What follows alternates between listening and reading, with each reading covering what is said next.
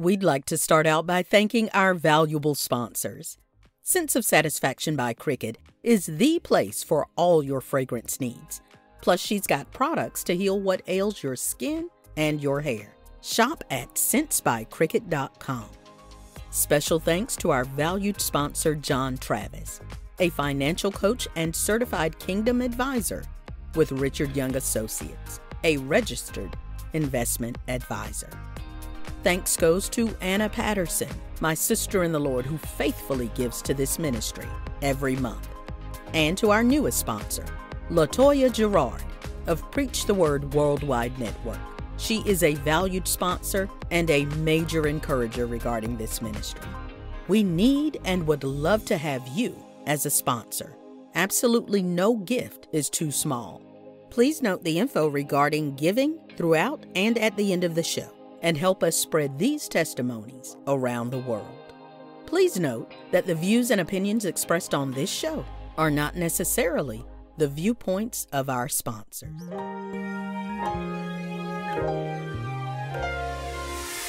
It's time to hear the story, make the connection, learn the lesson, and gain the wisdom. Are you ready? Let's get charged and be changed. The Sister Speak Brother Break Show. Conversations on grace, healing, and deliverance. This is Marcy Bush. Come on, let's journey together. Hello, and thank you for joining us for the Sister Speak Brother Break Show. Y'all already know I always have a special guest sitting across from me, and today is no different. Today I have one of my big brothers from the church. He's someone whose story I've heard mostly through our pastor, just using him as an example, giving bits and pieces of his testimony along the way. But I've admired him. I've seen the growth from somewhat of a distance. You know how there are those people that you see and you know you can go to, and you know if you need something, you can ask them. If you need prayer, you can go to them, that kind of thing. It's like that, but I don't know a lot about his, I guess the intricacies of his journey. So like many of my guests, we'll be finding out more about Maurice Brightharp together today. So I encourage you, lock in, because I'm sure there's going to be something you can use in your own life from this. So Maurice, thank you so much for agreeing to sit across from me and us just have this conversation, because like I said, I've seen your life from a little bit of a distance over the last several years. I know I've been because we go to the same church, so I've been at the ministry, I want to say 25, 26 years, somewhere in there. And I know you're in the 20s too, 26, I believe. Okay. 26. Yeah. So we probably ended up there around the same time. That's correct. Two very different places in our lives, but ended up at the same location. And so we just want to hear your journey today. I'm honored to be here today with you to share my journey. Thank you. So usually we start at the beginning. So tell me, how was it in your younger life?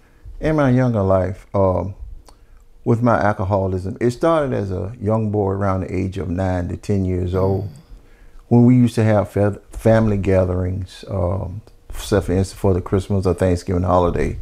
Alcohol was an easy access because of my uncles who were from out of town. They would come home and we would sneak and get a drink. So basically, a lot of times they didn't know we were doing it. Right. But it was easy to have access to it as a young man because it was there. And so we would sneak and get it. So that started me on a path of destruction. I would say it in that terms because I feel comfortable with that. And at the age of 10 to 11, it took only on a few sips to understand that I was beginning to get hooked. Because I started wanting it more, but didn't know how to get it.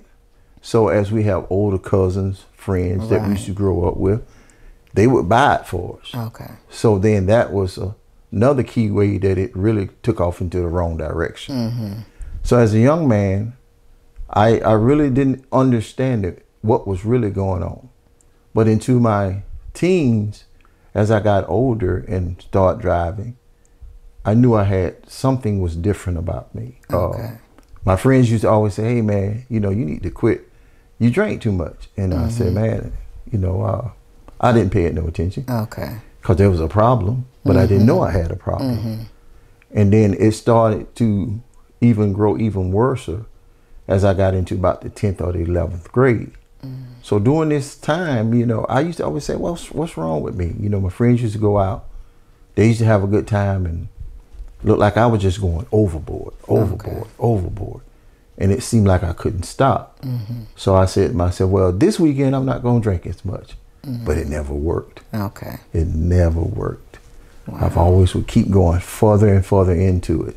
So when I graduated high school, I started getting in trouble getting DUIs. So when you used to get a DUI back then, they would tell you, you know, go spend 24 hours in the drunk tank, and then they would just let you go. Okay. And that was the real beginning of everything started really unraveling for me, because I didn't get just 1, 2, 3, I had 4. Okay. So I had one in Augusta, Georgia, as I can recall. And during all this time, I used to always say, what is wrong with me? And my other friends could go out, go to the party, go home. Nothing would never happen to them. But for me, I used to get stopped. Right. So as it started unraveling, my dad, who used to work at the VA hospital, he used to always chastise me and say, hey, you need to stop doing that.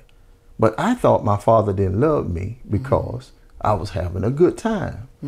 But not understanding the direction he was telling me to go in, it was not a good time. It was on a path of destruction. Right. And I didn't listen. And he used to keep telling me, you need to stop. So one day he said, I'm going to take you to talk to one of the counselors over at the VA hospital so we can curb this drinking, because you begin stopped by the police more and more and more. So he took me. And when he took me, I talked to this counselor. He was telling me about how it was going to affect my life if I didn't stop. But he didn't have any answers for me that I could just grab onto to say, hey, I need this to stop. But it was just questions after question after question, but I didn't have no answers for me. So if I didn't have any answers for me, I didn't know how to stop. So they put me on this medication. And when they put it on this medication, so when they put it on you, you can't drink no alcohol, because if you did, it would make you sick. Okay. So what was the easy thing for me to do? Stop taking it. So I stopped taking it. Okay. And so my dad, he got kind of upset, and he said this, I don't know what's wrong with that boy. That boy is he too smart, make good grades in school, but he's just going down the wrong path. By me being the youngest out of 9, I'm my mother's youngest child, my mom really was the last one to really just kept me going. Every time I would get in trouble, she would make my dad come get me out. Okay. Not ask him, she would tell me. She used to make him. And so I didn't learn all this until I got to be an adult, about when I got about 28 years old. I used to sit on the porch and say, Mama, you used to make him? She said, yeah, because I didn't want you there. But when she cut that string off, then I didn't have nobody. Right. So as I progressed into my early years, hang on, let's go back a little bit. So remember where you are. This was where you're at now, was once you left the counselor, but kept getting in trouble. So let's go back to when you said it was like 9 or 10 when you started. Yes. It was just stealing little sips here and there. That's correct. But then 10, 11 is when it started getting more and more. Was there anything else going on? Just so, like, looking back now, knowing all that you know now, was there anything necessarily going on, or any feelings that you were battling that you think led you to that? Or do you think that was just the enemy's assignment against your life? I can say it was 2 factors, because see, my uncle, my dad's brother, was an alcoholic as well. Then he had another brother who used to drink a lot. Might as well say was alcoholic as well too. But there was really nothing going on. I believe that was an assignment down the path for me, because I understood what was going on, but not understanding what I was going through. And as I said, I knew it was an assignment because my father's brother that was by him, he didn't live till he was 45. Okay. He died of cirrhosis of the liver. So I knew it was an assignment for me. Right. And there was no doubt it was, because out of all my brothers, I was the target because they didn't have the problem as bad as I did. Because I was going to ask, I know you said how your friends would be like, man, you going overboard. Did your siblings try to talk to you, try to keep you from any of that? Well, I had one brother who was like my big brother, but he's not. My brother Anthony would be more of the protector of the three up under him was me, Raph, and Carl. And I think his biggest point, he would say things and it was very small. I guess he didn't want to hurt our feeling because he said, well, I guess he said, you know what you're doing. But other than that, no. It was just like freewheeling, just do it upon yourself. And that's the most, I think, was the only thing that I can remember that anyone would say anything. Then my brother Ralph, who was next to me, who was 11 months older than me and him was the closest, but he also would drink too as well. So it wasn't like we was in no competition, but it was that we was like in an equal mode, but mine was a little further out than his was.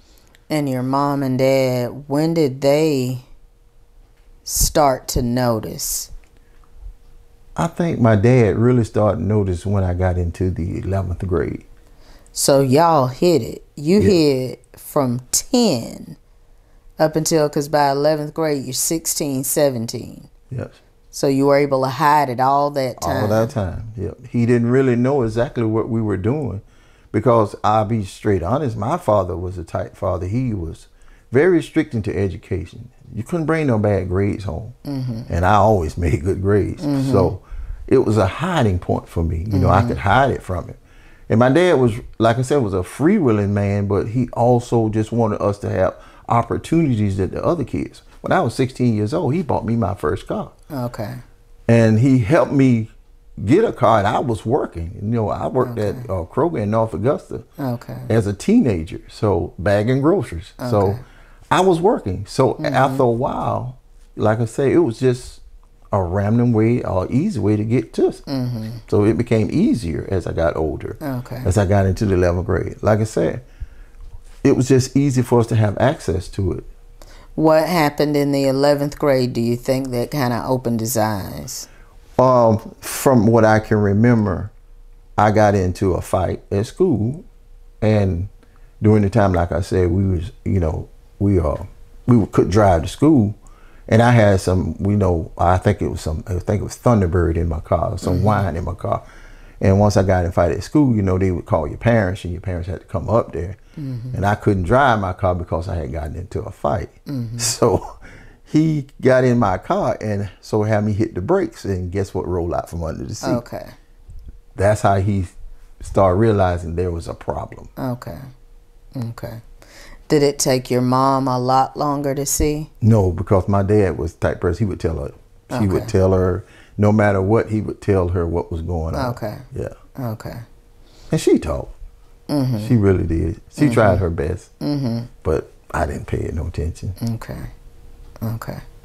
So, like you said, time kept going, and you started getting deeper and deeper into the alcoholism, now the DUIs. You've gone to see a therapist or a counselor, got the medicine so that if you drank, it'll make you sick, so you stop taking the medicine. And where are we now? After I stopped taking the medicine, I got ready, like I said, I got ready to graduate high school. And as I said before, my father was real big on education, so he asked me a question: what are you going to do with your life? Are you going to school? Are you going into the military? So I told my father, I said, I want to go to school. And he said, okay, because if you don't go to school, you can't stay here. You have to do something. And when I realized it was time for me to do something, Marsha, it was too late, because I had made my mind that I was just going to work. I didn't want to go to school at that moment. Okay. So I said, okay, I'm going to go down to Aiken Tech. Maybe I start at Aiken Tech and do something, but that wasn't for me during the time. Okay. So that's when I started to just go to work. And that's where we started, you know, like I said, start falling off the cliff further and further. And my mom, she was always saying, well, why don't you go back to school and get your degree like your other siblings? Because all my other siblings, they was at South Carolina State and at Morehouse. Okay. But that wasn't for me. I wanted to have fun. I wanted to party. I wanted to go out and drink. So that wasn't for me anymore, because school was behind me then. But I realized during that moment, it became more and more serious about my drinking. Because now I'm working, and then I was, like I said, I had my own vehicle and stuff, and it was easier access. So I moved out. I moved out of my parents' house. I got my own apartment. And so that's just, more freedom. Yeah. And my dad used to always try to encourage me to stop. But like I said, at one point in my life, I didn't even think my father loved me, because I was too deep. I didn't know any better. Like I said, I had a problem, but I didn't know I had a problem. Right. Because I used to always say, I used to feel this way. Well, why he don't like me, or why he don't love me? I'm only just having a good time. But he used to always tell me this. He said, if your friends ain't doing S, if you know what I mean, you ain't doing S. So that was this truth. That was the truth. They weren't doing nothing. I wasn't doing nothing. So, and it stuck with me. And I felt during that time that he didn't care or love me, but it didn't make me drink more, because I was already hooked. I was already in. I was all the way in. So that was a part of the change in my life, that I said, what is wrong with me? And I wanted to find out what was wrong with me, but I couldn't. I had answers. So by this time, my oldest son, like I said, after I got out of high school, he was born. Okay. And he was born, so now I got double trouble. I got a child, and I still had a problem. Then I got married, and I still had a problem. Okay. And during the time that I was married to my first wife, it didn't last, I'd say probably about a year. Okay. And we separated, and it intensified even greater. But I still had a son. So I was still lost. But I felt during that time, it really pushed me to a distance to where it made me feel like I wasn't worthy of myself. And doing all that, I tried, and I tried to quit, and I tried, but nothing would ever work. Because that's one of the things that I was going to say. I know at 10, 11, 12, you know, kind of in there, it may have just been that curiosity, that assignment. But at some point, it feels like it then becomes this place of hiding, this place that you run to.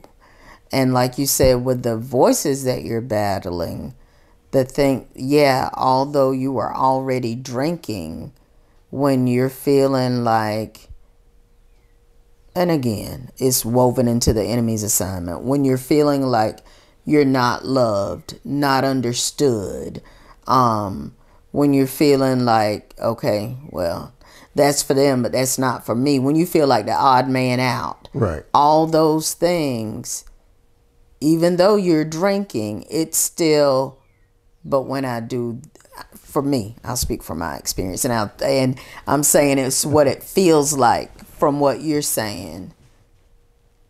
I can't do nothing about all that anyway, so I'm just going to drink. And you drink more heavily even. It's a coping mechanism. It's a way to, well, when I do this, I ain't going to even be thinking about all of that. And just try to get away from what's going on. It's like you said, at some point, because once that addiction, and I know there's really the physiological stuff that goes on with your body craving by that time, since you've been doing it so long. But then also, like I said, just those mental escapes, that this is how I can get away from that, you know. So it feels like almost like this little thing. I remember one time Pastor Hill, when he was preaching at our church, he talked about these pet demons. But it feels like those pet demons have turned into a beast. That's correct. And it's just like consuming your life. So what you normally think, what it made me feel like, it's like I had something to run to. So, you know, when things didn't work out, okay, well, you know, I'm just going to go to what I know that feels best for me. And it was the drinking. And like I said before, you know, it's a problem that you don't know you have a problem. And that's what I ran to. And that was all the time. And, you know, to this day, I can look back now and I can talk to myself and I can see some of the wrong turns in the road that I made, but I didn't even know I was down that road till it was too late. Right. So now I can say that, but during that time, it was just for me just getting into a comfort zone because I said, you know, forget it. You know, I'm just going to go out and have me a good time. And that's what I did. And this one, not some days, I drank every day. I literally every single day. Every day. It wasn't a beer here, a beer there. No. 12-pack, whatever alcohol or gin, whatever I wanted, that's what I did. So it was not something that I just said, you know, it was a weekend drinking. Right. No, mine was every day. Right. And so once your son came into your life, there's still, at that point, you still had not gotten a wake-up call. Not at all. Okay. I could function. I could drink. I could work because I have a work ethic about me that I could go to work. But as soon as I got off from work, back into what my comfort zone was. So me and her didn't last long. But I still got a son. Now I can see that it is some of the things I did during his young life, it still has a hold on him. Okay. And I try not to run from it. I face it. But during that time, nothing mattered but that drinking. Right. You know, regardless if he was here or not, nothing mattered but that drinking. To me, I didn't care less about anything else because it was, like I said, it was a problem that I didn't know I had a problem. And I always try to analyze it, saying, you know, I ain't gonna drink so much this weekend. It never worked. It never worked. Because it had become a way of life. Right. It had became a way of life in order to function. And it sounds like so you're living, because once you and your first wife separated, so you're back to living by yourself. Yes. So really no accountability. None. So you just drinking it up. Freelance. Because like you said, if you're functional during the day, you know, then nobody sees how low you go in the evening. Or were people picking up on it? Did people know how bad it was?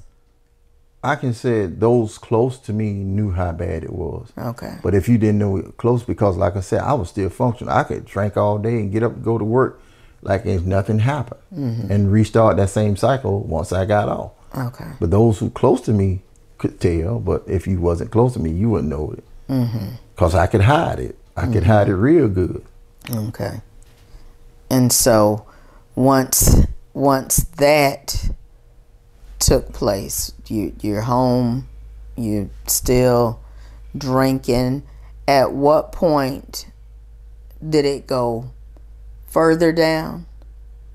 It stayed about the same. It stayed about the same. Then that's when all the DUIs start trickling in more and more. Couldn't, you know, like I said, they start coming more frequently. Like I said, when I first started back in '79, I remember it real well. It was just they put you in the drunk tank, then they let you go. Then in '82, when they came out with the Mothers Against Drunk Drivers, they're mad.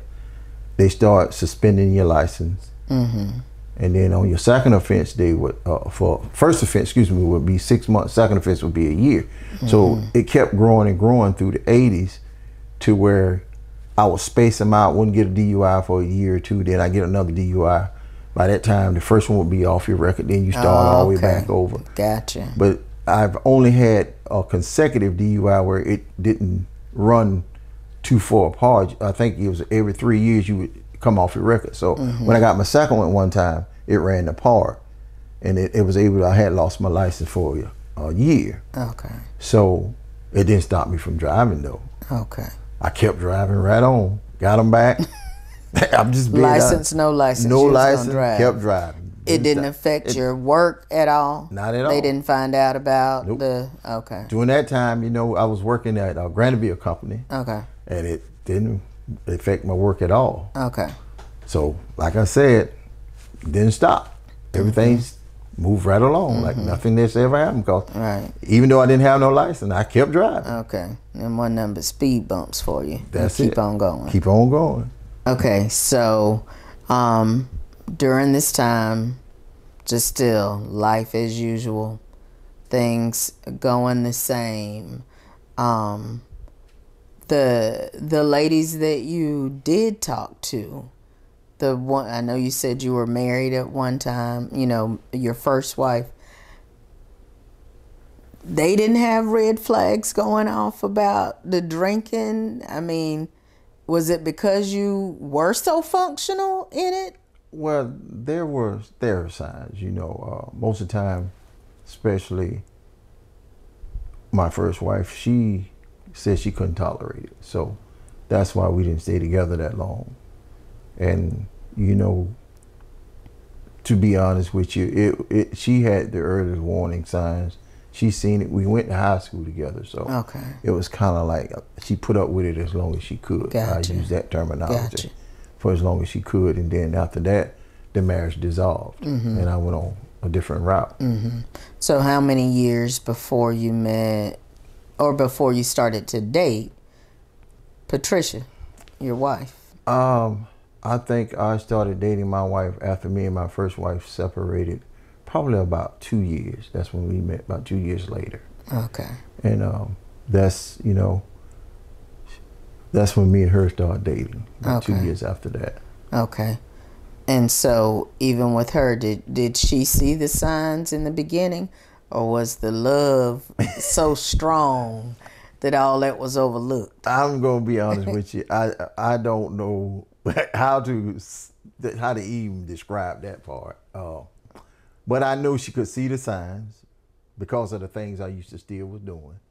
But I think she put up with it because of. Thanks so much for joining us today. If you've been blessed by today's show, feel free to let us know. And if you'd like to sow into this ministry, become a sponsor, or contact us, you can reach us at 803-221-0169. Or you can email us at thessbbshow@gmail.com. Let's continue this journey together.